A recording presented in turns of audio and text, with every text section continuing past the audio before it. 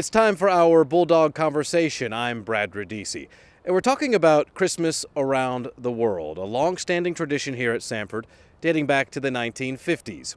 I recently sat down with Dr. Michael Ledgerwood, chair of our World Languages and Cultures, and I first asked him for a brief description of this amazing event. Christmas around the world is it's a special event that we do at Samford. It's been going on for at least since 1957 when Samford moved to the Homewood campus from East Lake. And the current format dates from the 1980s. So what it is, it's Samford's oldest and second largest Christmas event. But what it is, it's a chance for students and others attending to get into the Christmas spirit, the Christmas season. We begin with welcome in different languages. We have opening invocations in a couple of languages, and then we alternate between scripture readings and music in different languages. We have a total of 20 languages represented in the Christmas around the world this year. We're proud of that. And then the Christmas around the world ends with a resounding Silent Night. We begin in German, of course, because it was written and sung first in German, and then we have different languages sing.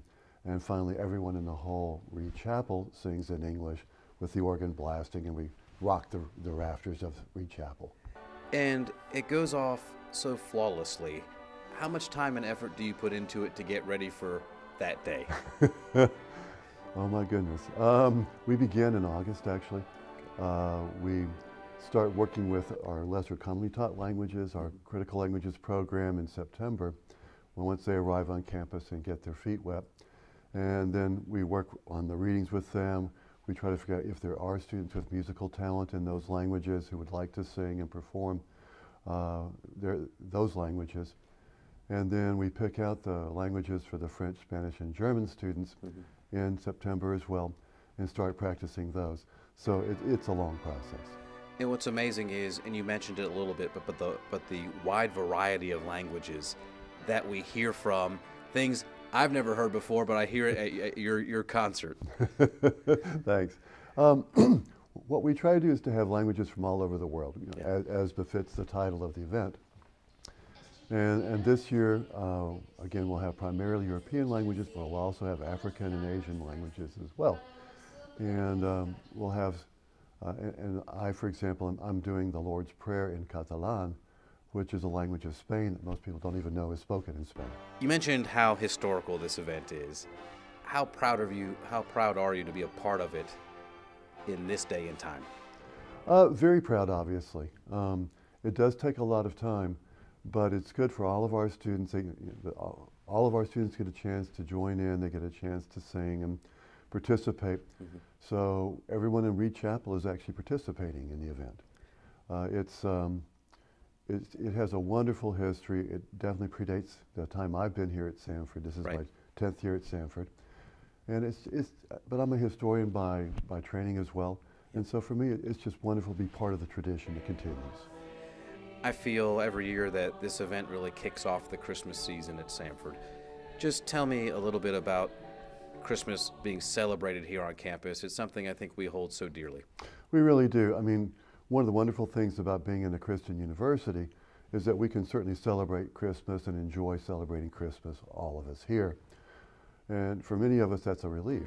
I was at a state university for a very long time, and again, Christmas was not really mentioned there. Right. But here we celebrate it, we really enjoy it. And this particular event gives us a chance to look at Christmas in different cultures and different ways of understanding and celebrating Christmas in the variety of languages we use to present the Christmas event in.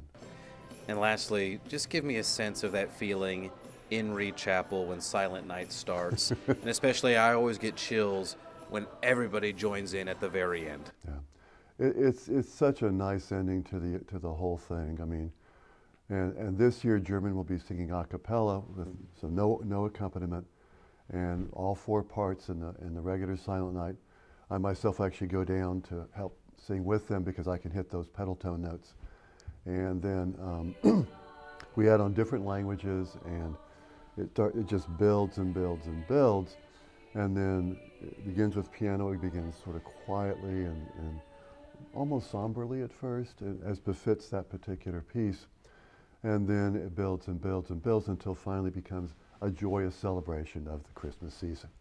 And you have an opportunity to watch that rendition of Silent Night live at 10 a.m. December 1st at samford.edu/live. Also later that evening, Hanging of the Green will be live streamed at the same website. I'm Brad Radice, and you've been listening to the Bulldog Conversation.